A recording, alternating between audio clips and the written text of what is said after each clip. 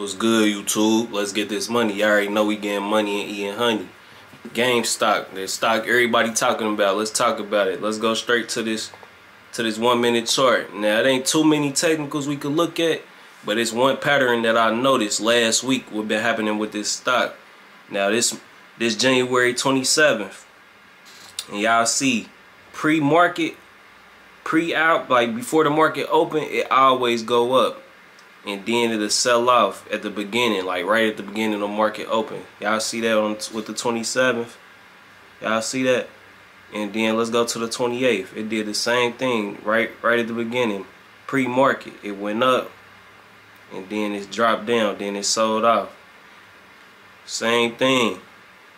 The 28th did the same thing, pre-market up, then it sold off. I wanted to show y'all that little pattern right there.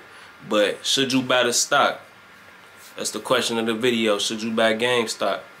If you got money that you don't care about, money that you willing to lose, and then you feel like GameStop go up and you got faith in this, and you behind what's going on, and you want to go against the hedge funds, and you think that GameStop go up, go ahead. Put some money in there.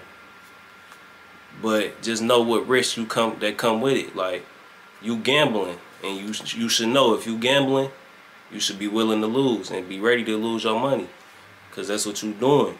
This stock could go up to $500 just as quick as it could go down to $100. Just know the risk that you're taking with it.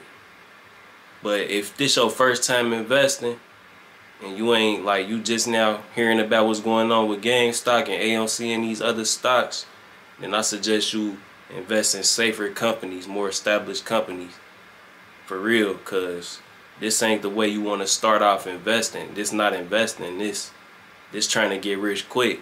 And a lot of people go lose money in this. A lot of people go win some money. But this a get rich quick. This what people trying to do, trying to get rich quick. And y'all, I know y'all done already heard about get rich quick schemes. They don't usually turn out good.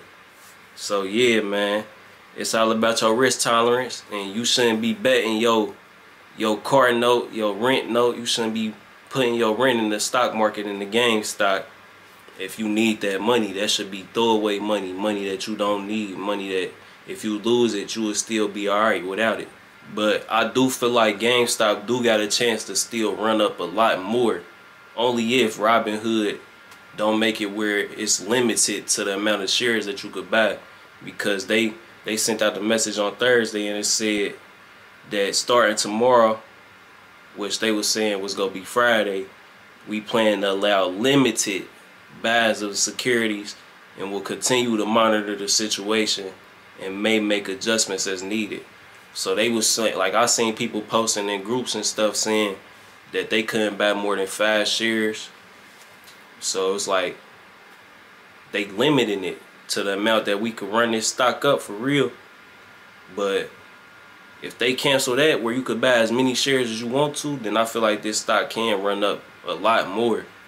But I'm staying away from it. I might put a little something in there. I might. It just depends on how I'm feeling. But it ain't gonna be a lot, cause I'm cool. I ain't trying to. Hey, I'm good. But hey, that's all I got for this video. Like the video, subscribe, share the video to who you think it could help. Comment what y'all think. Comment what y'all want next. I'm gone.